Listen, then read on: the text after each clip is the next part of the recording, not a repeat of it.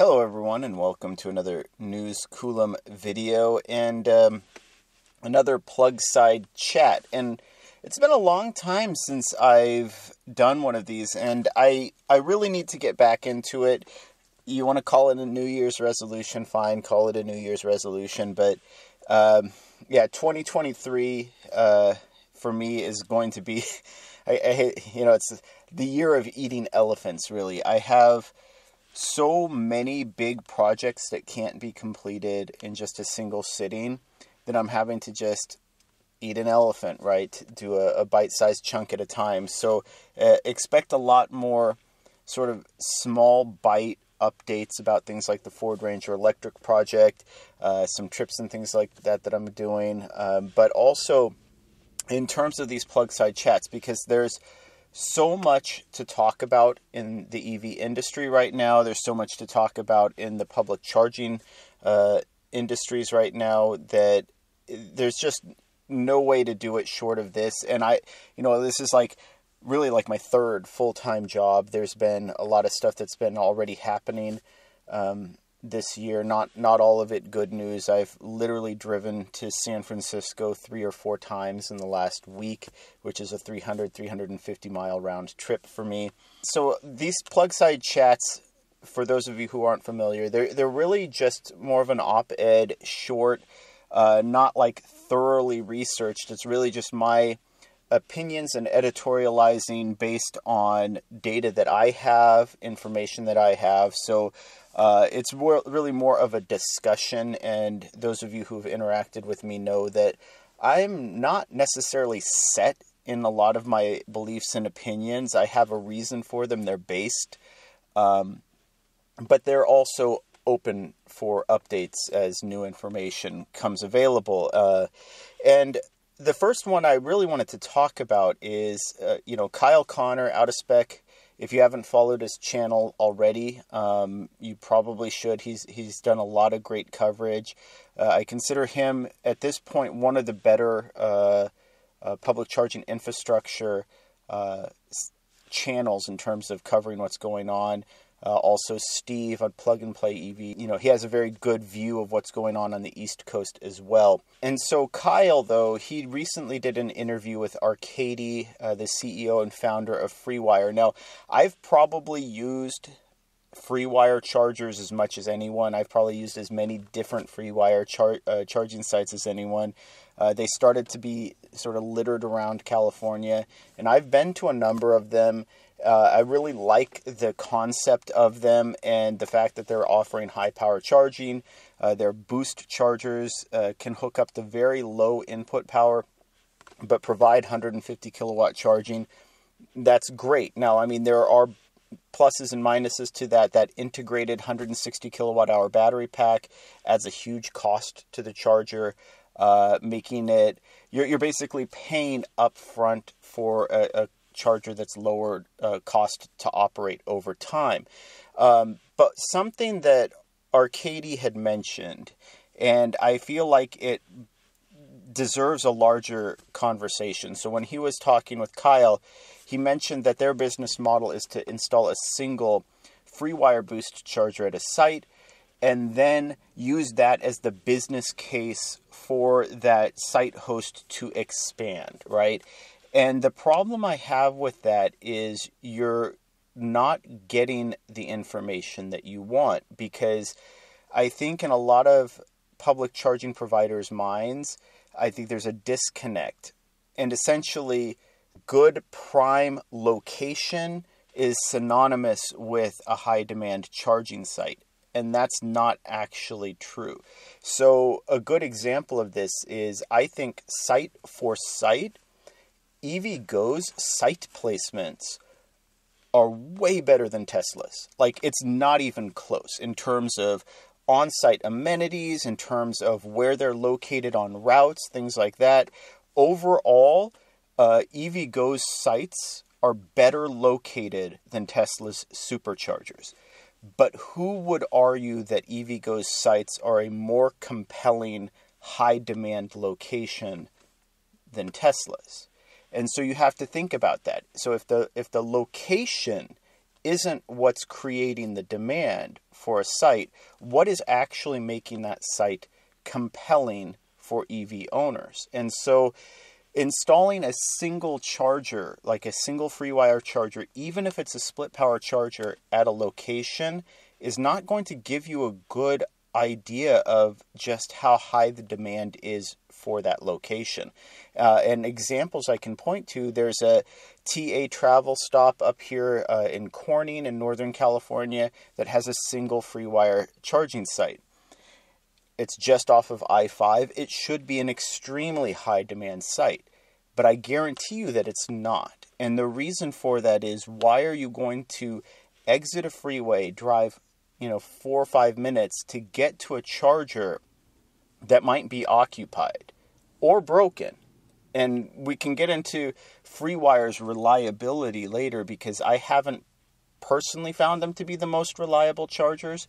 And so if you have a down plug, an occupied plug, a single charging site, that's a huge risk for anyone to exit a freeway and go to that site when there are multi-charger sites to the north and to the south on the same freeway.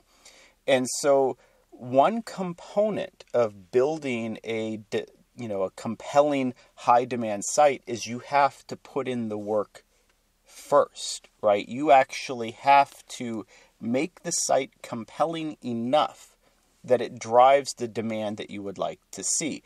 And this is an issue that a lot of these public charging providers still haven't wrapped their heads around. And it's one of the reasons that I do the site reviews that I do, and why they're so complex and in many ways fluid, right? So location is one aspect of what I grade these charging sites on in terms of how compelling they are.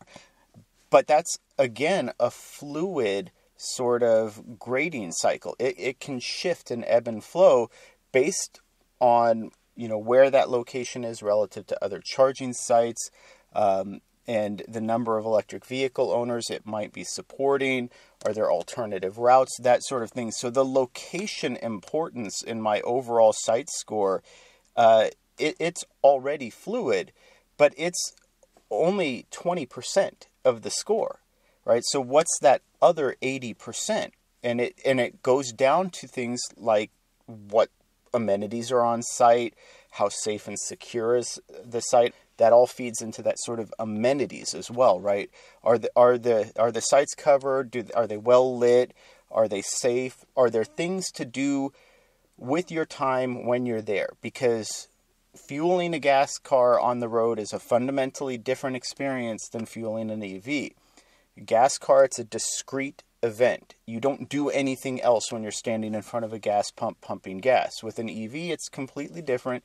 You plug in, you walk away. Now, I'm seeing more and more EV owners who are staying with their cars for the 10, 15, 20, 30-minute sessions, maybe playing video games in their computer on their car. I don't know. It doesn't really matter. That's kind of a foreign concept to me, because when I think of my trips, I think I have a stop. What do I need to do? Right? And so I try to build my EV trips around me as a driver and my passengers' needs, not the car's needs. And so I look for the amenities to be on site that allow me to do that. Can I use the bathroom? Is there a safe, clean bathroom to use? Or is there food on site? I need to grab something to drink.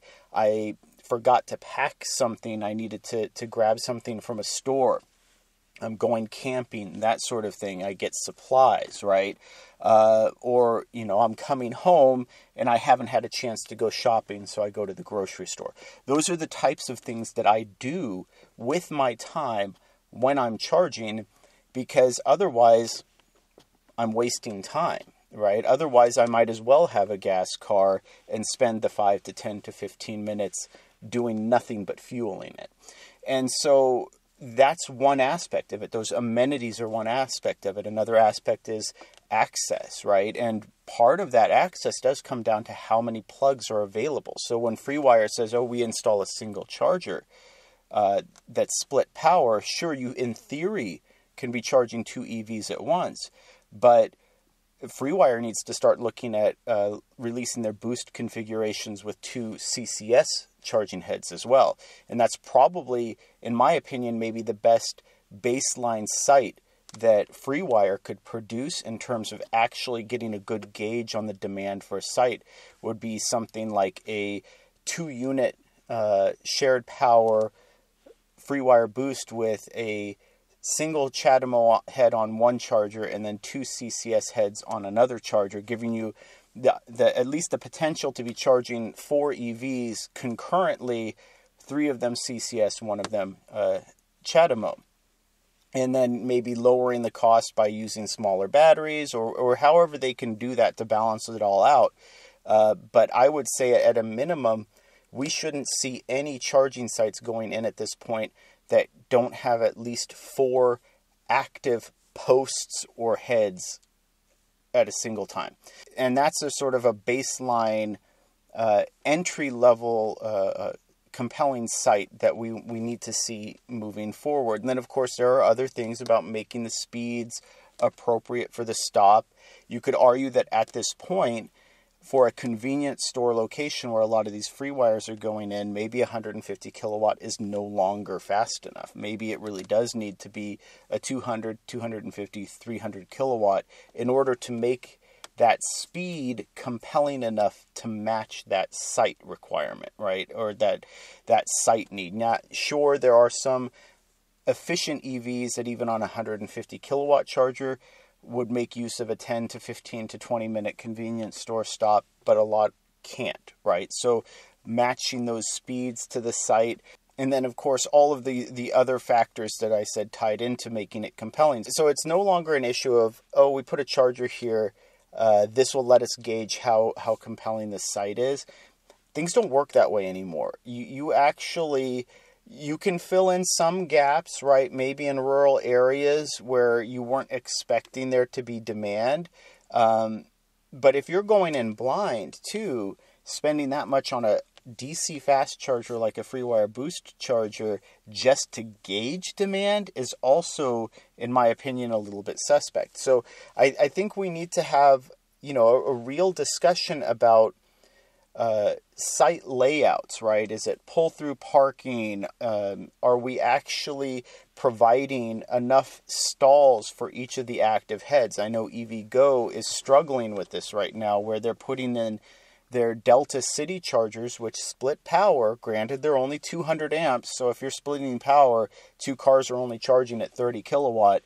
But they're installing them so that only 1 parking stall can reach that charger. So you have 2 active heads, but you only have 1 parking space. And that's also not a good use of space. And then again, like I said, if you're not supporting things like longer format EVs pulling trailers, that's a problem. And then again, if your overall power doesn't match the needs of the site, maybe 50 kilowatt is perfectly reasonable for a city parking garage or a city center where people are going to spend 1-2 hours. But you would want something like 100 kilowatt for a sit-down restaurant or a grocery store, whereas you demand 150 or faster for a convenience store stop, a freeway stop. Maybe 150 is a sort of standard for a fast food restaurant. But so all of these factors, come into it. Your amenities, access, the number of charging posts per site, the speed of those chargers relative to the use case of the business, and then obviously also location. So all of those factors combined are really what decides whether a site is compelling or not. And though I don't grade for it in my reviews specifically, it is something that's always on my mind, and people comment on it a lot, is the reliability. The reason I don't report on it is because I want my site reviews to be evergreen, right? So if a charging provider is having issues with the reliability, I don't want that to be a permanent black mark on a site review that I might not be able to revisit. I want my site reviews to focus on the things that aren't likely to change. instead of things like reliability, where it could easily just be fixing a cable and then all of a sudden the site is 100% perfect. But reliability does also factor into that in terms of making a site compelling. So again, not to pick on Freewire, but that's something that they need to work on. They need to make sure that in addition to all of those other factors that I named, if they want to have a good, true understanding of how compelling a site is and the demand that they should be seeing on that site, they also need to make sure that people feel like those Freewire chargers are reliable, something that they can go and access on a trip and not have to worry about whether the plug is going to be working, whether they're even going to be able to access the plug. I've had that happen too. I mean, the charger was down, but because of the format and the way it's laid out, there was a gas car parked in front of the CCS plug, and there was no way for that CCS cable to reach my Chevrolet Bolt EV with the CCS plug on the driver's side front. So these are factors that they need to consider. Reliability and access to the chargers are really important also in determining how much demand that site is going to see. And the more chargers you build, just as a sort of general rule, the more demand you're going to see. So if Freewire does start installing 2 chargers instead of just 1 at a base level, they're more likely to provide a better business case for their clients than they are if they're trying to install 1 and see how many people they can get. Because they also don't know how many people arrived, saw a busy charger, and then left. Right, so that's sort of a missed opportunity that they have no way of tracking, not through data or anything else. So anyway, I went quite long on this, but I feel like it's an important topic in terms of, I think these public charging providers need to understand that a lot more goes into deciding whether a site is going to be a high demand site, or a lot more goes into creating a high demand site or a compelling site than just putting a plug in the ground and then hoping for the best. So I hope this was interesting. I hope it was useful. Let me know what you think about these sort of discussions, because like I said, they're not necessarily well researched. They're just sort of my opinion. There's something that I like to discuss, open a dialogue on. Hopefully the charging providers look at it as well, because I think we're getting to the point where it's not good enough to just put a plug in the ground. You're wasting a lot of resources and you're wasting a lot of time. There needs to be sort of a baseline level of compelling that the site reaches in order for you, before you should even break ground. So let me know what you think. I'd love to hear what you think in the comments below. If you enjoy this video, please like and subscribe. It really helps out the channel, and thank you for watching.